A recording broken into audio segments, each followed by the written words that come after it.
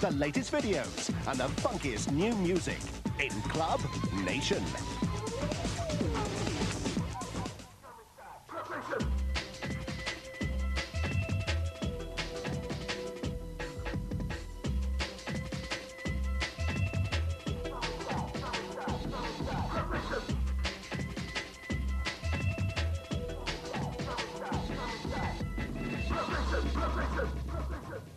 Hi, Wendy Douglas here, bringing you another edition of Club Nation, and this week we're partying down here at Freedom at Bagleys in London's King's Cross.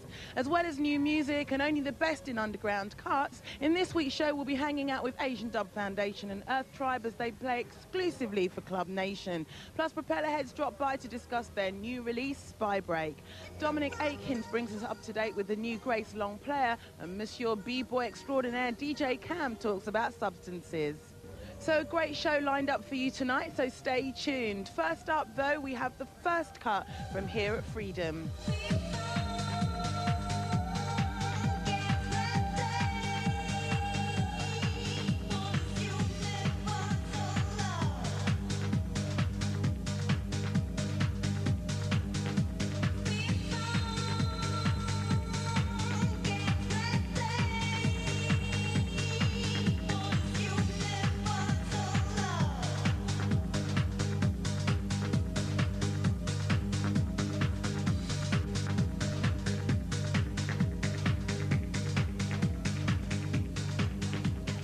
Bagleys Saturday Night of Freedom in the space of 7 months has become one of the most popular weekly house nights in London. The club boasts 4 dance floors, each providing something for everyone, with guest DJs that include Darren Pearce, Brandon Block, Roy the Roach, Pete Wardman and resident Ariel.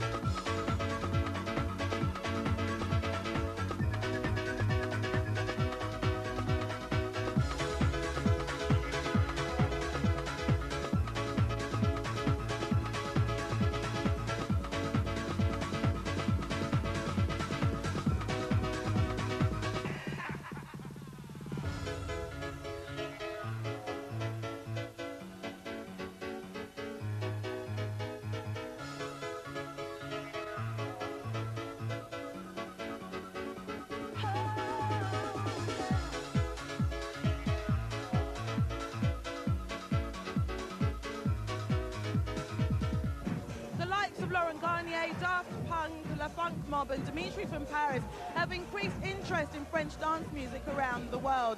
Another acclaimed name to add to the list is DJ Cam. Substances is his second album and fuses trip, hop, jazz and jungle and even a little bit of classical. Here's a cut from it, see what you think.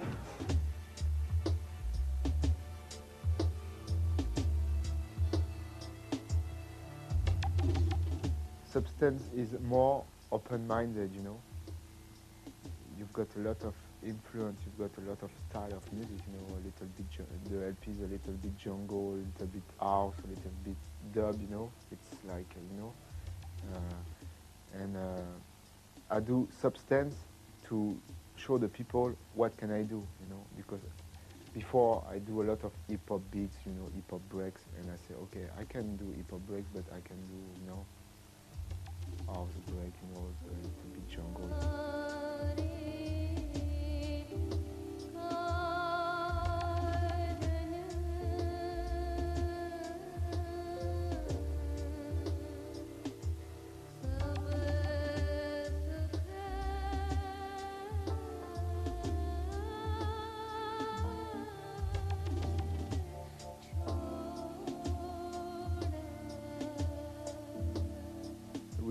receive a lot of music from England, you know, since 5 or 6 years. And you know, the French DJ, you know, I listen to the jungle scene, to the house scene, and you know, they took some piece, you know, from all the scene, and now they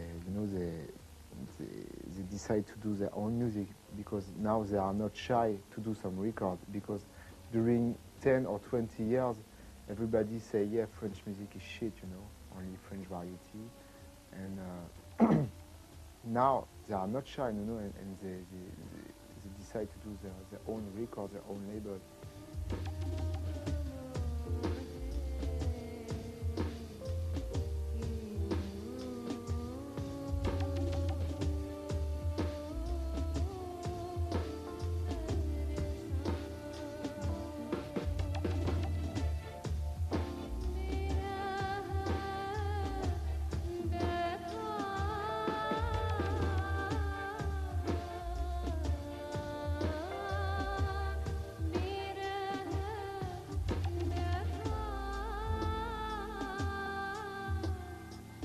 I've got two sides, you know, the side for the production and the side for the DJing, you know.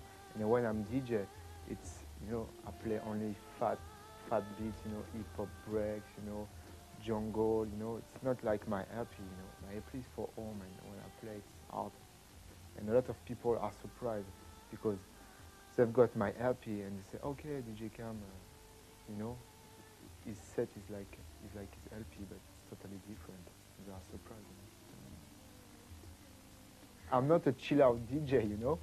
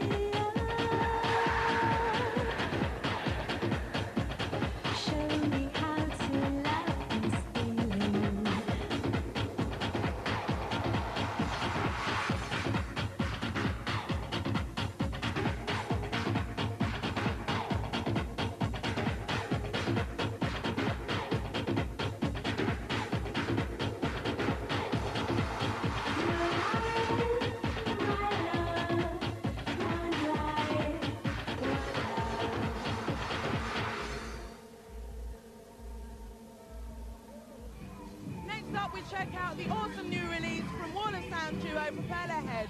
The track entitled Spy Break takes the props into new uncharted territory and is also featured in the forthcoming Hollywood blockbuster Playing God, which features X-Files star David Duchovny. Alex and Will fill us in.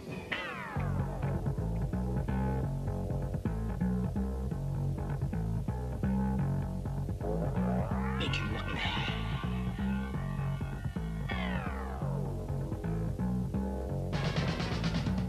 I think they just needed one last bit of music for the film, which was The track was already written. yeah, It's like yeah. a year And old. they phoned up all the sounds like, look, we need a car chase bit of music. Yeah. What you got? yeah. Please, we got one. And and it was just like exactly what they needed. Which And is like it's ironic called Spy 'cause- Break. Yeah, Yeah. because like we wrote about a year ago, and just with that in mind, like some fictional car chase, it's a total car chase. Yeah, yeah. And then somebody a year later phones up saying, "Have you got any car chase music?" Yeah.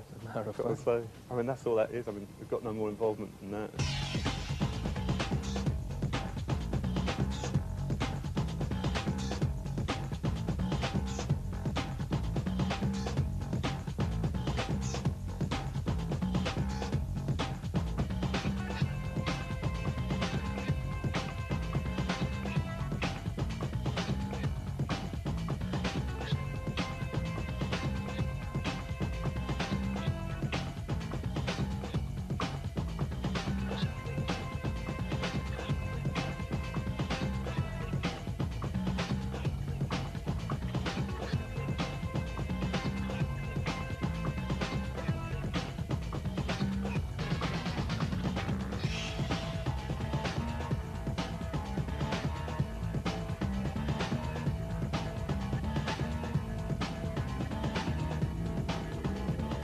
The whole club scene's gone a bit glam rock.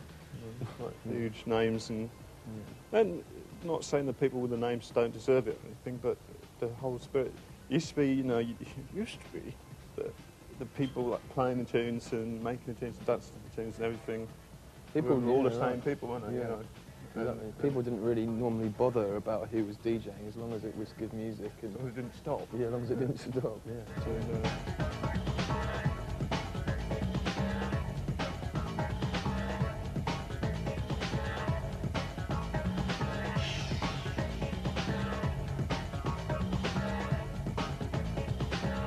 We've both come from live backgrounds, really. We both enjoy DJing and that, as well as playing out live. We've both played in live bands, so it's just a mixture for us of, it seems like a progression for yeah, it what just we seems both a wanna natural do. thing to do, if you can, is to stand up in front of loads of people and say, we're great, aren't we? And, and if they say, yeah, then you feel, I think that's what everyone does it for, anyone who's been in bands.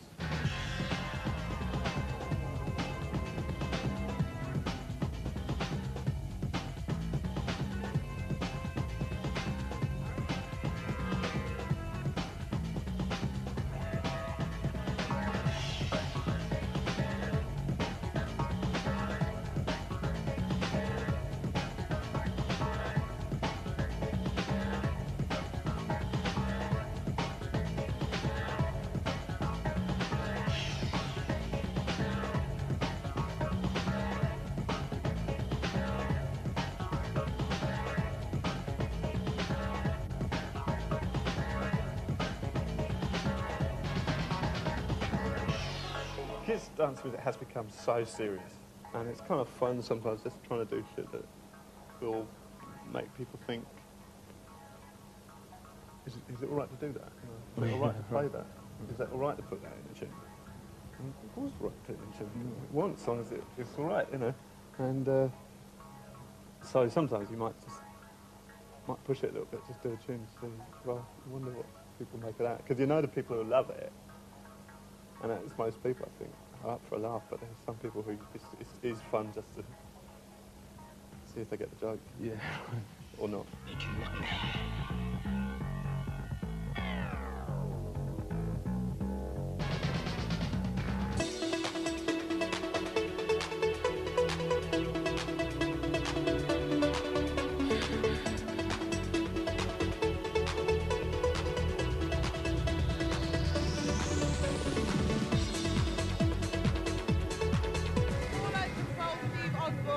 Dominic Aitkins, our great. After huge success last year with singles such as Skin on Skin, and one day, 1997 sees the release of their debut album, If I Could Fly. Dominic dropped by to give us the lowdown on the latest great offering.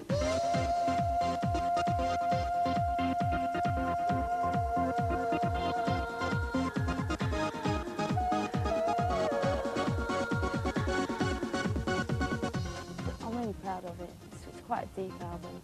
I think that a lot of people assume that because, you know, I'm in dance music, that it's really a dance album, but a lot of dance albums are just kind of one song over and over again with a few different mixes. But this is quite different.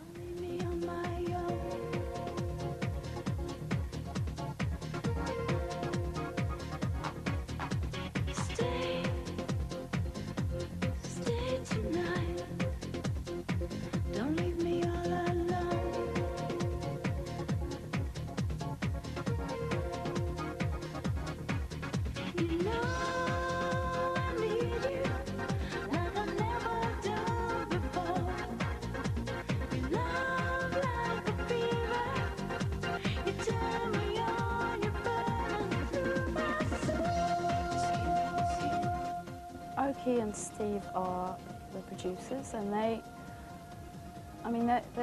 hugely important to this album. They've created the sound, and it's easy to put your trust in people like them because they've done it. They've done it with U2, they've done it with the Happy Mondays. You know, if it's good enough for them, it's good enough for me. You know, it was easy. It was easy, and they're just really great people as well. And I think you know, it was quite an intense experience. And if you're going to expose yourself in the studio, you need a certain level of trust and commitment from the people you're working with. So we had to do a lot of, you know, going down the pub and watching football and playing Nintendo and that kind of bonding stuff. And once we could do that, you know, we could get on with the record.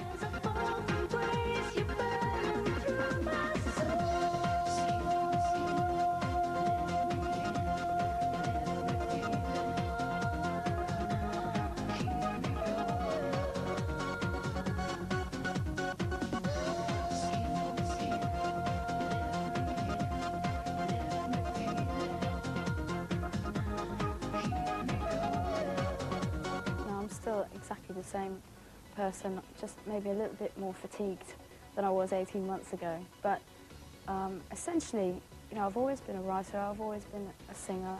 That's always what I've wanted to do, and I've always been doing it. And whether I'm doing it in Japan or Germany or England or, you know, wherever it is. I mean, life is better now because I have a bit more control over my own career. You know, I don't have to sing anything I don't want to sing, which is pretty nice.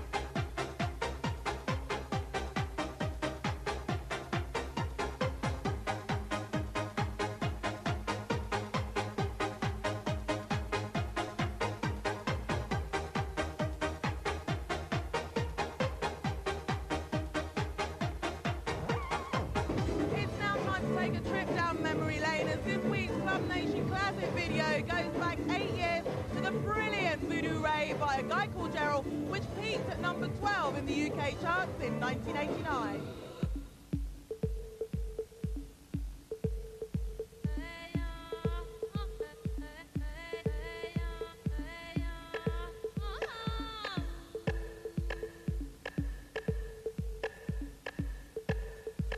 Uprising is a compilation of Asian artists compiled by Sanjeev Varma and Sanjeev Rupal of Earth Tribe from an Arts Council grant they received last year.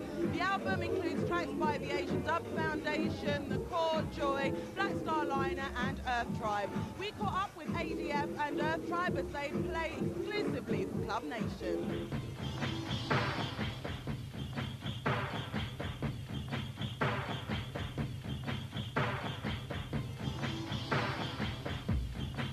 We spent like a year gigging around and not seeing no Asians and not really having a market for us to go into. So we thought we'd use this money to try and create a market, and I think we've actually started there, because there's another 3 albums. Well, there's another one out by a rival of ours, I won't mention his name, and there's going to be another one coming out by a European company soon, which is going to be another Asian underground album. So I think we have definitely done what we wanted to do.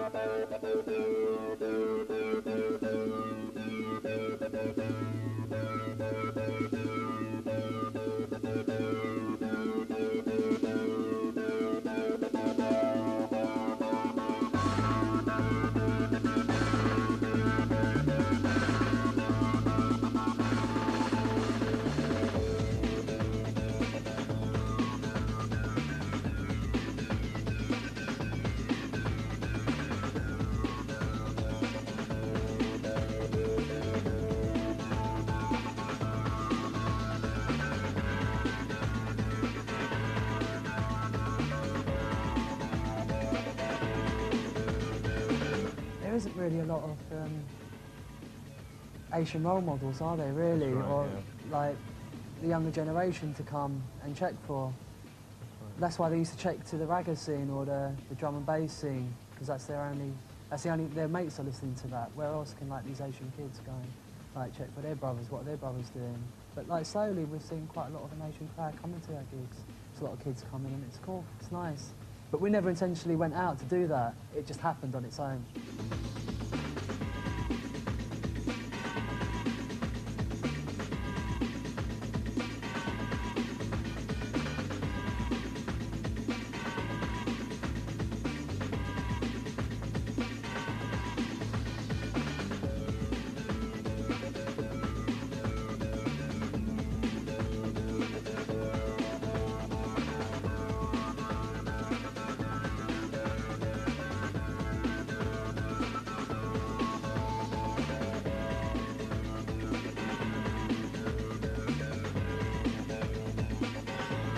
Actually thought going into this music, not just from our Asian culture, from our Western culture too. Yeah. But I mean, it's like you grow up and you're listening to hip hop, you're listening to like rap or whatever, like underground music, and then your mum in the background's playing an Indian video, right. You know, or she's listening to an Indian cassette, and then like, so you're growing with two cultures, you're growing with like the English side of it and the Indian side of it. So for Earth Tribe, it was bringing those two cultures together. Check it out, without a doubt. This is the news that are going around. Yes, we never lost sight of the fight on our hands. People look up, listen up, we're giving you the first fight. Hold on, and you see her result. Developing up, so now it's fully blown. Creating moves meant to make a big sound shape to take it to the brink. What's it to say? Many warriors on the yard, yeah, this one's a bitch.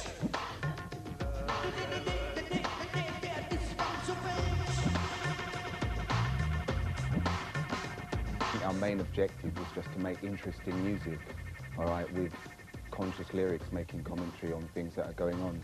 And it just so happens there is such a wide kind of musical and cultural background within the band. You know, we've been into punk, we've been into Indian folk, classical, dub, jungle, etc. You know, So all we're doing is allowing all of those sounds to come into the music.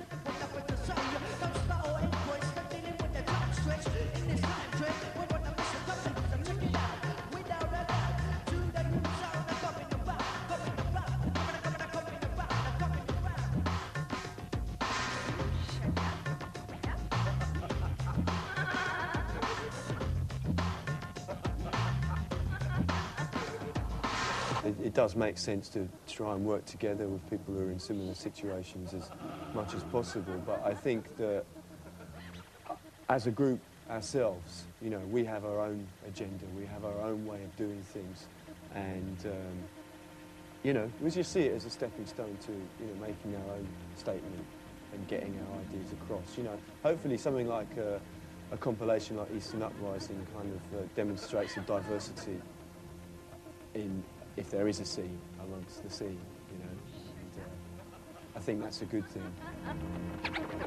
Check it out, without a doubt. Two levels are coming around. Yes, we never lost sight of the fight on our hands. People of color, listen up, we're giving you the first fight. Homegrown, and you see time and soul. Developing our sentiments fully blown.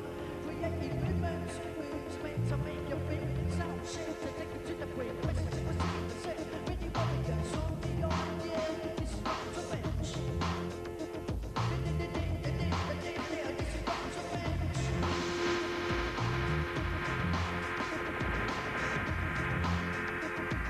We've worked with people like Blim and Purple Colour, whatever, ADF sound system.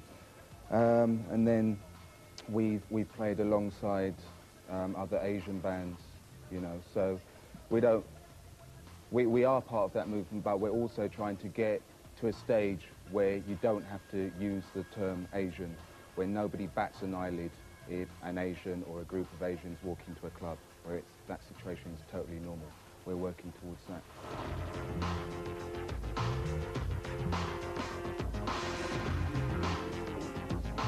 The Asian thing was a platform for us to step on and maybe go to our next, what our next level is going to be. You know, but I think we needed this Asian thing because there was nothing to label us out there and nobody would look at us, basically. So it has been a good thing, but hopefully it will go on towards better things.